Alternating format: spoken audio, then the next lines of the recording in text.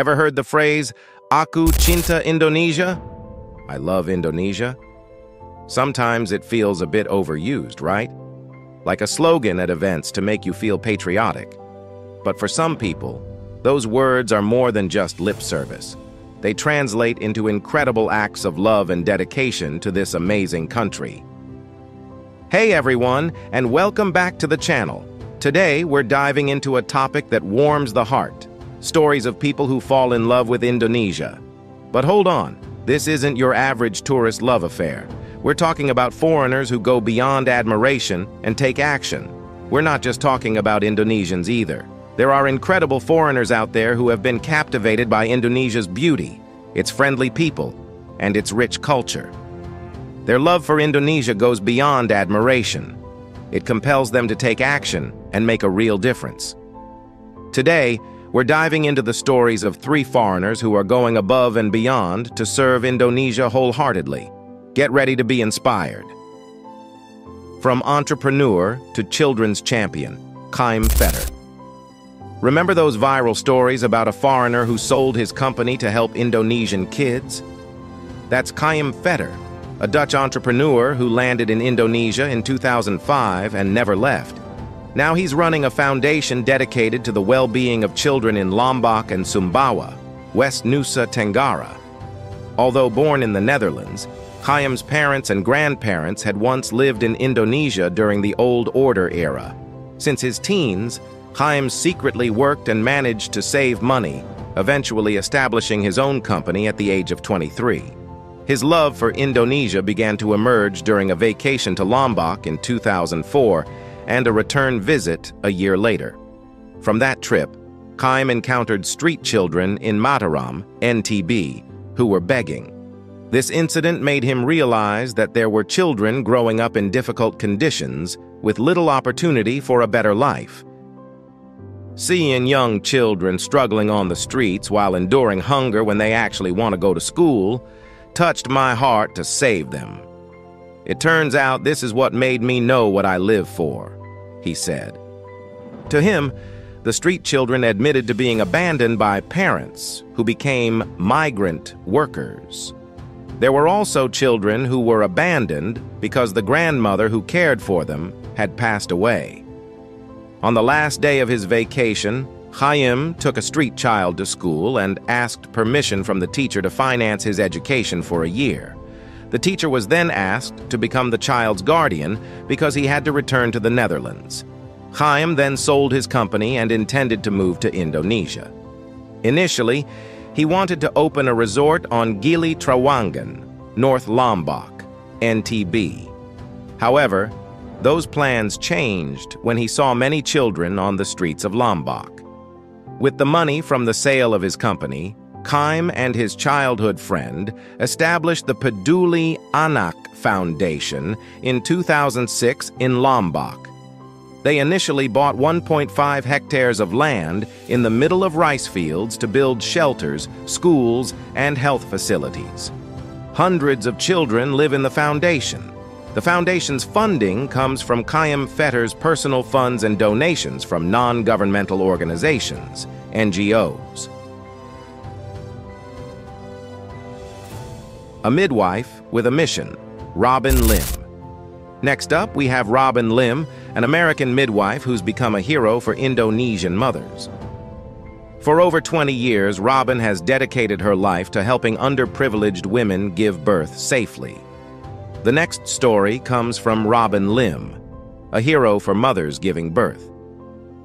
Serving in Indonesia as a midwife for over 20 years, she chose to help those in need. She may not be a native Indonesian, but her dedication to the homeland is beyond doubt. Yes, Robin Lim is an American citizen midwife who cares deeply for poor women giving birth in Indonesia.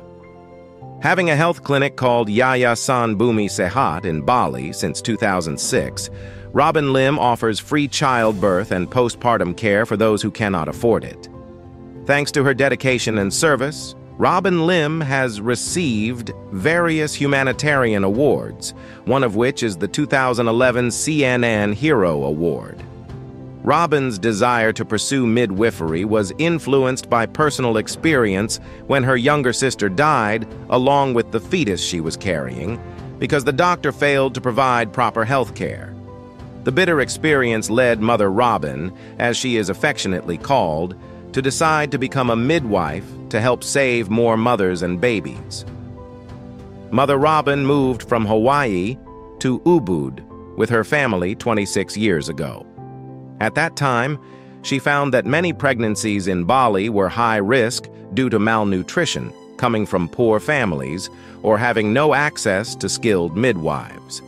Slowly, Mother Robin, with the help of some colleagues, assisted mothers in childbirth from house to house before founding the Bumi Sehat Foundation in 2005. Today, the foundation has a branch in Aceh, established after the 2004 tsunami, and another clinic in Sentani, Papua, which is currently under construction. The dedication and love that form the basis of Mother Robin's activism for nearly 3 decades of living in Indonesia have not gone unnoticed by the media. In 2011, she was awarded Hero of the Year by the CNN News Network and won $300,000. Defending the Forests, Aurelian Brule. Our last story takes us deep into the Sumatran and Kalimantan forests, where Frenchman Aurelian Brule is fighting for the survival of primates. Aurelian Brule is a Frenchman known as an environmental activist. He is also the founder of the Captivated Foundation, which is actively involved in the rehabilitation of wildlife victims of deforestation and poaching. Chane, as he is commonly called, has dedicated himself to preserving Indonesia's forests for more than 2 decades. His love for wildlife, especially gibbons, has captured the attention of netizens. Chane first set foot in the country in 1998. 20 years later, he became an Indonesian citizen. He chose to become an Indonesian citizen because Indonesia is the home of the primates he loves. Now Chane chooses to live in the forest with his wife and 2 children. The picture above is Chane's house, almost all of which is made of wood. The house looks so lush. Born in 1979, this man also uses environmentally friendly energy to meet the electricity needs of his home. The location of his house, far from the city center, requires Chane to use a satellite dish to get a signal. These are just 3 of the countless stories showcasing the incredible power of love for Indonesia. It's a love that translates into real action, a desire to make a positive impact. Whether you're Indonesian or a foreigner who calls Indonesia home, let's all be inspired by these stories.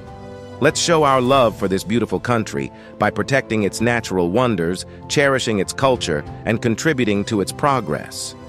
Together, we can make Indonesia a place full of love, hospitality, and opportunities for all. Don't forget to leave a comment below and tell us, what are some ways you show your love for Indonesia? And if you enjoyed this video, be sure to hit that like button and subscribe to the channel for more stories of amazing people and incredible places in Indonesia.